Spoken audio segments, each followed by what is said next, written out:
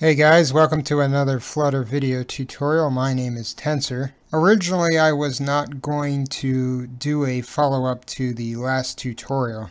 In case you haven't seen it, in the last tutorial we built out a calculator layout, and our calculator layout has no logic in it to actually make it work. In this tutorial we are going to implement the back end so that a majority of the features for our calculator will work properly. I thought this would be a good opportunity to take a look at some of the features of the Dart programming language that we haven't really touched on in this tutorial, as well as look at things like refactoring a Flutter application and passing around functions as state inside of a Flutter application. Alright, so let's get started. If you have not seen the last tutorial video, I recommend you go and take a look at it, or at the very least go into the GitHub repository and get the code. This is currently what our calculator app looks like. You can see we have all of our buttons here. We can push the buttons, but nothing happens. Our display has a static string in it. We can change that string by simply entering in a new value for the input string here. So to add state to this application, we want to implement an inherited widget, and we also want to refactor our state widget so that we have a stateless widget for our layout. So right here above our calculator class, I'm going to make a class called calculator layout, and it will extend the stateless widget. And we'll take the entire build function for our calc state class and cut it and then paste it into this calculator layout class. We also want to grab the make buttons function so that we can properly generate the buttons inside of our other class. So just cut that and paste it into the calculator layout class. Now after pasting everything into this class, you'll notice that the input string is now throwing an error, and that's because we have no global variable called input string that is feeding input into this layout. Also, you'll notice that the calc state class will also be throwing an error because it has no build function. To correct this, we want to create an inherited widget called main state. Inside of this inherited widget, we want to create a constructor, put in the key, and then we'll add input value, previous value, value, OP, and Unpressed. And of course we also need the widget, which will be the child, and we'll put the key and the child in our superclass. Also, we need to add these values into the main body of this inherited widget. Input value will be our string, and this will be the input value that we already have, so this is our display string. Then we have previous value. This will be basically a go-between that will allow us to save the first value that the user types into the calculator. And this will be a double because there's no point inside of our application where we're going to be taking the previous value and displaying it as a string. The next variable, called value, will be the next go-between, and this will be the value for the second number that the user enters into the calculator. We want this to be a string. And then we have OP, which stands for operator. And of course our operators are characters, so we want this to be a string. We're going to be using this to hold the operator tokens that we were passing through our buttons. And finally, we need to have a function called Unpressed. And this will be the function that we'll use to resolve our button presses inside of our layout. We want to add previous value, value, and OP into our calc state class. And we'll take our input string here, we'll remove this string, we'll make it into an empty string. We'll do the same thing for value, and then for operation, we'll put a Z in here. And I'll go over why we're doing that when we get to the logic. With our inherited widget, we want to go ahead and override the update should notified function, and this function is the function that gets called every single time the application wants to know if it needs to re-render this widget. We want to re-render our widget every single time our input value or our display value changes. So every single time the user enters in a key or a value, we want to be able to change the state of our application so that it will show up inside of our calculator. We also want to add an of method so that we can get the instance of this class inside of any of our other classes. And of course this needs to be static, and all we're really doing is calling context inherit from widget of exact type, and then we pass in our main state. So essentially every single time our main state changes state, it will then replace the old instance with this new instance. Alright, so that's all we need to do for our inherited widget.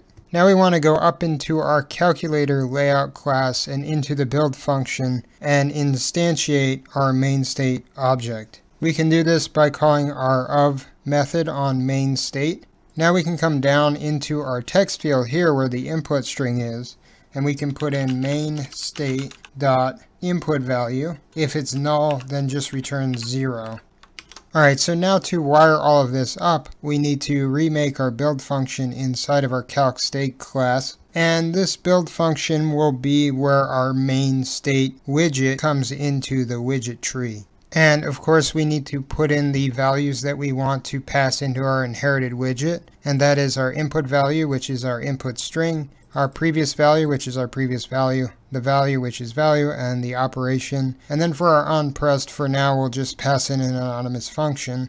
And then the child of this particular widget will be our calculator layout. We can go ahead and build out the calculator now, and you can see that now our layout comes out, except the only real difference is that we have no display string inside of our display currently. We can still push all the buttons, and of course this does nothing, and that's because we haven't added the logic quite yet. Let's get started building the logic to make this calculator work. Most of our logic is going to take place inside of our calc state class.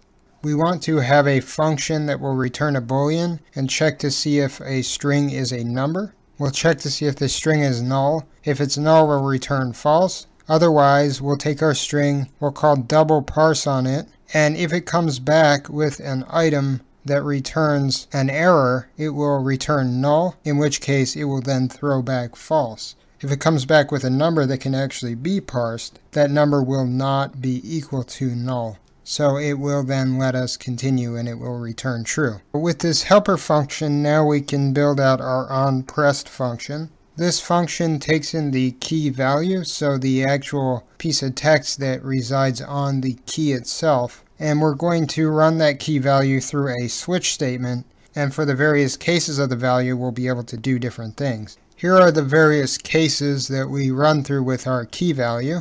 If we look at our keyboard, you can see that all of these are the special buttons that we have on this keyboard. For our clear case, we want to just zero everything out. So we take our operator value and we set it equal to null. Then we take the previous value, we set it equal to 0.0. We take our value, we set it equal to an empty string. And then we want to call the SetState function so that the widget tree will know to update. And we'll take our input string and set it equal to an empty string as well. After this case finishes, we want to call break so it doesn't run through the other cases. For this particular application, we're not going to implement the decimal. We're also not going to implement percentage backspace or the positive and negative button. So to skip all of these cases, we just take all of the cases and afterwards we put in a break statement. We also want to group together our multiplication, our addition, our subtraction, and our division. So with the Windows calculator, you put in numbers, then you click on the operator that you want to use. So let's say multiply, and then you put in more numbers, and then you click the equal sign, and only after you click the equal sign does it actually apply the operator to the two sets of numbers. So what we need is a go-between to hold on to the operator so that we can then get the second number. So that's why we have our OP variable. So for all of these cases, we'll take our operator and we'll put it into our OP variable.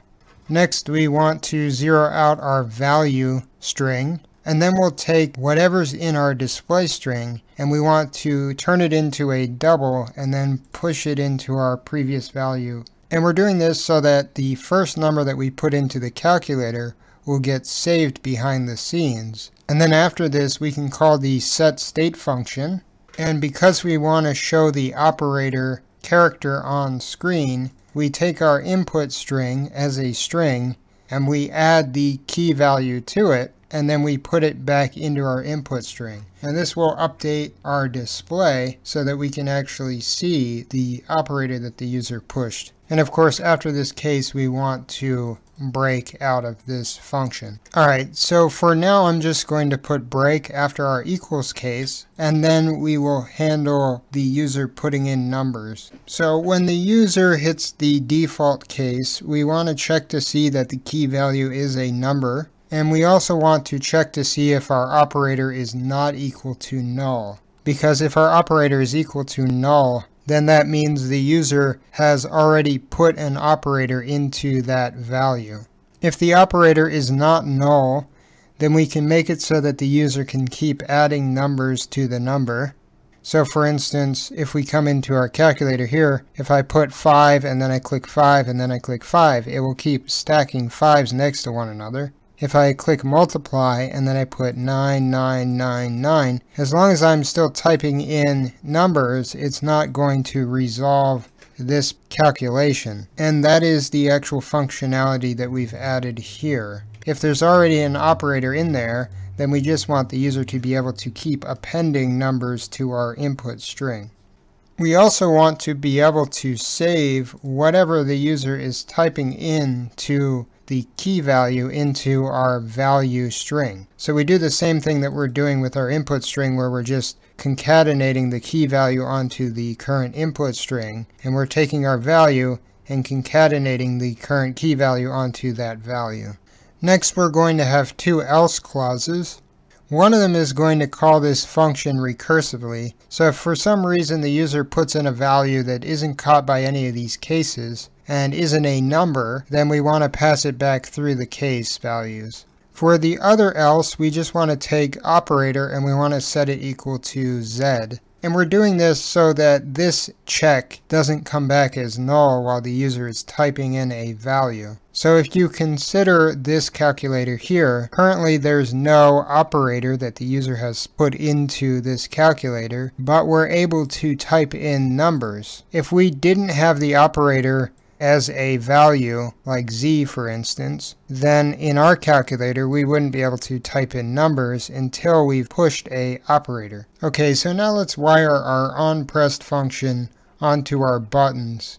Inside of the build function, we can create a new final main state by calling main state of, and this will give us the singleton object for this main state class. And then we can come down to our Unpressed here and we can just put in main state.onPressed and then pass in key value, which is the text value on the actual button. I forgot to come up to the build function for our calc state class and put in the Unpressed function for the Unpressed function so that it's being fed into our inherited widget.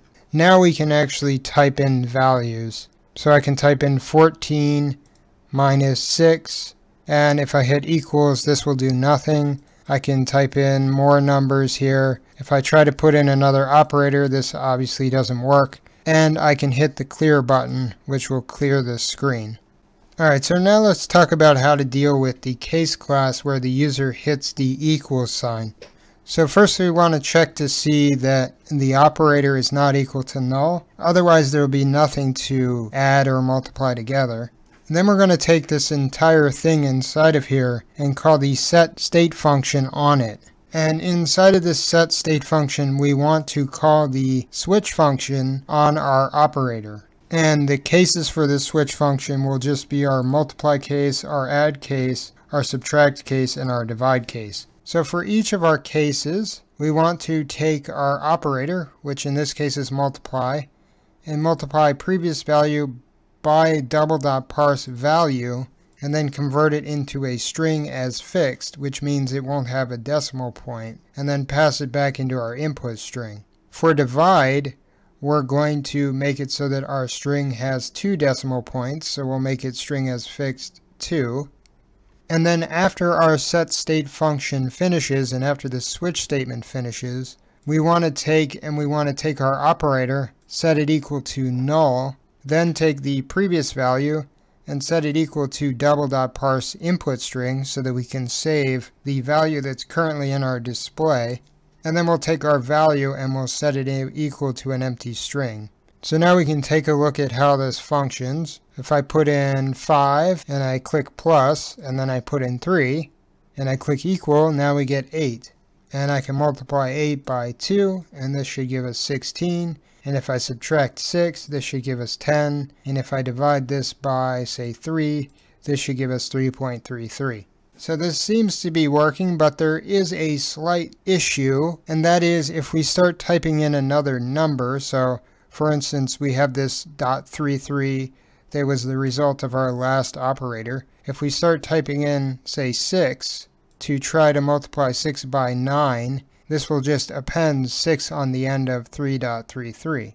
And then when we multiply it together, it's 3.336 times 9, which is not the functionality that we want. We can resolve this by coming down into this else block here, and we can say, okay, we want the input string to equal an empty string plus the key value. And the reason why this will fix the issue is because when the operator is null, this means that we've just executed an equals, or we've cleared the screen. In this case, we just want to take the key value if it's a number and then pass it into our input string. So here I can click clear, and then I can start typing in numbers. So 963 times 2, hit equals, and then if I start typing in numbers again, say 51, it clears the screen naturally, lets me type in 51, and now I can multiply 51 times 3, and we actually get the value of that operation. Now that's it for the logic of our calculator, but there is a minor thing that I want to change about the layout, and that is to come up into our display widget, and inside of the row, let's change the main axis alignment so that our numbers start at the end of the display box, so they sit on the right side of the display box. So we put in main axis alignment end, and you can see here now the numbers are at the far right, and as we add numbers in, they start to increment forward to the left. Alright guys, well that's it for this tutorial. If you enjoyed this tutorial, feel free to like and subscribe. If you have any questions or comments, feel free to leave them in the box below. And if you dislike this tutorial, then by all means, downvote it as much as you like. Have a good day.